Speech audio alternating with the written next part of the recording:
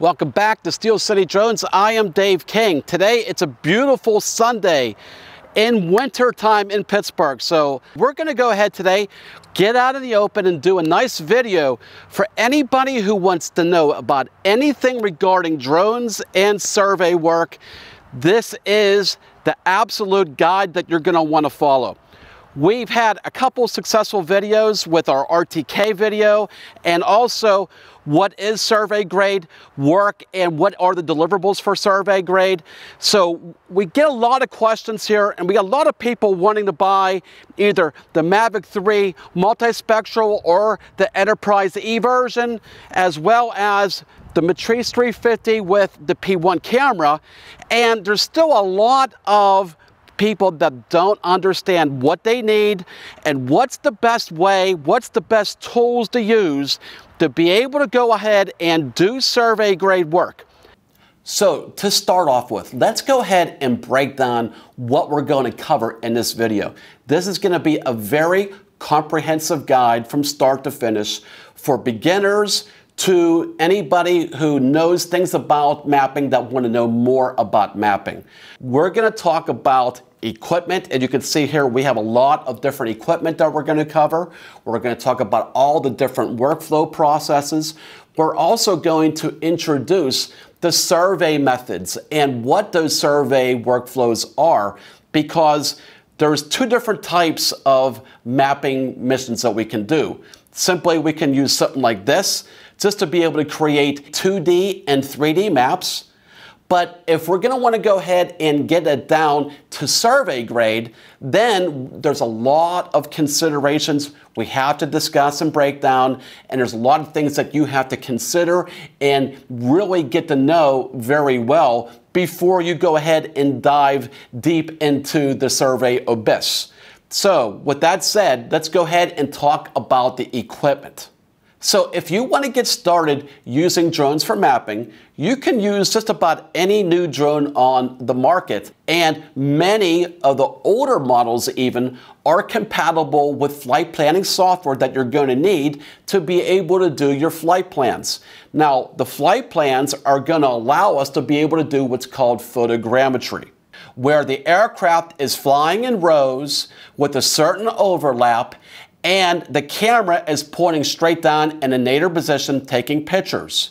When we take a picture, the actual drone itself will stamp metadata on that picture of its geolocation. Now, that geolocation is going to be inaccurate with respect to Earth. It's the same consumer type of GPS system that you will see inside your cell phone that has a range between 20 to 35 feet of inaccuracy of where it is on Earth. Now, if we're just making simple 2D orthomosaic maps, it doesn't really matter about the accuracy. And then we're going to want to be able to bring that into third-party applications that can create a 2D orthomosaic. It's like a detailed map, and or a 3D model as well. So a lot of people don't understand that your basic average drone can do those and do them fairly well.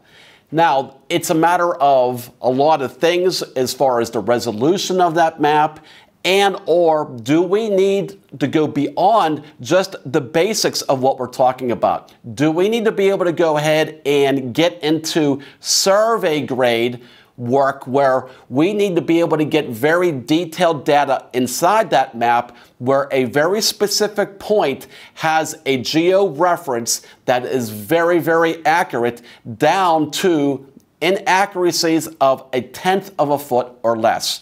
That is what's considered survey grade work. Now, if that is the case, that means then that really changes how we have to approach what we actually purchase and use and how we go about using that to be able to get the desired results. So if we need to do survey grade mapping with high level of accuracy, we cannot use a camera like this. This is the H20T camera for the Matrice 300 and 350. This has multiple cameras built into it, a wide camera, a zoom camera, and a thermal camera. The reason why we cannot use something like this, we have lots of videos on this subject, just very, very simple, is that it's very difficult to create a camera model in post-production that's going to be able to get us and tie that down to very high accuracy. We would need a camera sensor like this. This is the P1 camera. This is a dedicated mapping sensor, mechanical shutter, full frame, 48 megapixel camera. This is a very, very good camera sensor that I would use and recommend if you have a 300 and 350 platform. This is going to be very, very ideal. You can also, though, you don't have to go as expensive and as elaborate as what I'm showing you there. You can go with something with like a Mavic 3 Enterprise that will allow you to also have a very good mapping camera sensor built into it that will also give you very good desirable results. So beyond the drone, we also have to be able to consider using RTK. What is RTK? Well, again, we have a very, very good video on everything about RTK. You're going to want to check that out. But a very, very quick synopsis is that RTK is a commercial grade GPS system that allows us to be able to use a base station, whether it's something physical on location or remotely, that we can go ahead and use what's called N-trip service to be able to broadcast that information to the drone. Either way, that's going to allow us to be able to get very high accurate data that will then put that on the metadata of the pictures for what we need to do it and process with. And also the ability to be able to use terrain following with RTK. So drones like the Mavic 3 Enterprise, the Matrice 350 and 300, those are all going to have terrain following features that will allow us to be able to fly at the same altitude above ground level and will allow us to be able to maintain a very consistent what's called GSD, ground sampling distance, but it's essentially really how much resolution we're actually getting on our picture. Can you use something other than this to be able to achieve very good mapping results? Absolutely. But you will have to be able to add a lot more to your workflow to be able to achieve it. A lot more what's called ground control points, check shots, all that stuff has to be used. We're going to get into that now. We're going to go back outside and do more of a deep dive into the workflow. You could have the best equipment. You could have the best flight plans. You could have the actual best data collected. If we don't validate the data, we're not going to know how good our data is, because in post-processing, we're going to bring our data into a really good third-party application editor like Pix4D, and then we have to also be able to go ahead and use established points and enter them as well so that we compare our data to the actual established points. So to be able to get really good absolute accuracy for our projects down to 1/10 of a foot or better, we have to either A, use an N-trip connection, or we have to be able to use a base station. This is the DRTK2 base station that DJI sells. This is an Emlid Reach RS2 Plus, which we really, really like. So what we have to do is we have to reference and tell these base stations exactly where they are on relative Earth. So as you'll see right here, right in the middle of this circle, this base station is set up exactly over this point. This tripod actually has a laser rangefinder where all I have to do is touch the button and there's a laser right in the middle of that, which allows us to be able to go ahead and set up a point and put it directly over a point very, very accurately. And then what I can do is I can record and do the observing of this data for up to 2 hours and just let it record that data. Now, the data at that point is still not good. It has to be corrected. So what we do is we go ahead and upload this to another third-party processor. A very popular industry standard is using something what's called Opus. Opus is a website that we can go ahead and upload our raw Rinex data and then get a corrected point for X, Y, and Z. And then we can go ahead and say, okay, base station, this is your point. Then when we connect the drone to it, it will then tag the metadata of every picture and get corrected data. Now this is a portable ground control point made by Propeller. This is what's called Arrow Point. This Arrow Point is solar powered. We can also go ahead and charge it as well. We turn it on. We lay it down on the ground, and then we allow it to record and observe data for about 2 hours to be able to get corrected data. Then we can say that data, that GPS location is exactly right in the center. That's what we can do with this. Now, these are approximately $1,000.